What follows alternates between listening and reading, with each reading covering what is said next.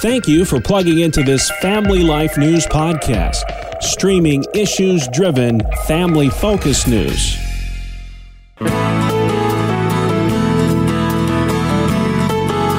And welcome back to another edition of Issues in Education. Mondays during the Noon Report, we spotlight the issues that matter most to our public schooling families with Dr. Ralph Kerr at the Teaching and Learning Institute in Houghton, New York. Ralph, just a few more days till opening day. I know you can't wait. Play ball. There you go. Yeah, we're looking forward to it. Yeah, going to be fun. And let's start with this new poll from the Associated Press. And I thought it was really interesting. Love to get your thoughts on it. 7 in 10 parents nationwide are afraid their kids are falling behind academically. I heard one expert say that we're experiencing a pandemic of learning loss like never before in this country.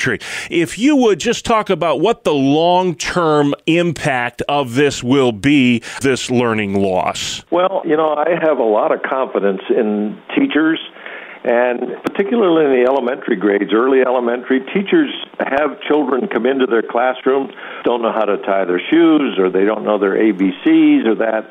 But teachers have a knack of taking children wherever they are and moving them along. And I'm just confident that teachers are going to continue to do that, and hopefully most of the learning loss that will occur can be made up by really skilled teachers. Yeah, and if you're praying for somebody today, pray for our teachers. They could desperately use it right now. Yeah. And the CDC moving that goalpost when it comes to social distancing. 6 feet is now 3. That should go a long way to get the schools back open. But New York's health department dragging its feet on this. How come, Ralph? Well, part of it has to do with the unions. I mean, the unions have been, particularly in the big cities, have been just opposed to children going back to school for in-person learning. And this whole issue of moving to 3 feet, they want to retain the 6. Before, they didn't want to go at all. So it just becomes another excuse for not going back to school. And unfortunately, some people in state government say, well, we follow the science, we follow the guidelines.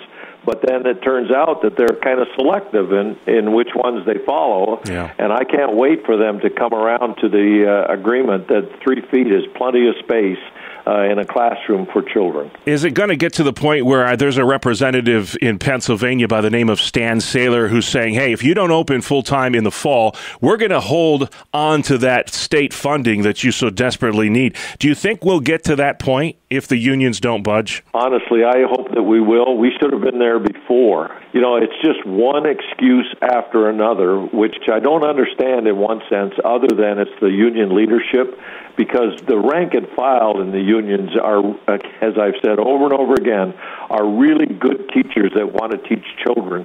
Yeah. And it's almost time for them to have a little uprising within their bargaining units and say, we appreciate your leadership, but we're going back to school to teach the children. Well, let's head from the high schools to the college now. In Pennsylvania, big debate. The state system of higher education is floating this consolidation idea. Mansfield, Bloomsburg, Lock Haven would all be merged into one. That's not sitting well in those communities, Ralph. Your thoughts on the matter? Well, I think it's a response really to the fact that over the last 10 years or so, there's been a 20% drop in students. And also those schools are dealing with the fact that many students have enrolled in virtual programs that are housed outside Pennsylvania. So they're really trying to find a way to overcome those difficulties that they're facing. They're looking to, for instance, reduce tuition by 25%, which is obviously going to mean that some faculty are going to be let go. So there are concerns about that. But as we've talked about before, apparently athletics are going to be retained by each school. Yeah. All those offerings are going to continue, and that should make a lot of people happy. Yeah, indeed. And then before we go, this is the time, that May school budget vote is coming up, and this is the time of year. And even if your kids aren't enrolled in public school, it's so important that Christians get involved in their local school district. This is the time of year if you are concerned. Why is that so important, Ralph? And what are some of the things people should be doing now if they are interested in perhaps serving on their school board? Well, certainly that's the case. If you look at the local and national news, you'll see issues every day that schools are dealing with, and many of them are policy decisions, and that's the biggest thing that you get involved in as a school board member, is setting the policy for the district.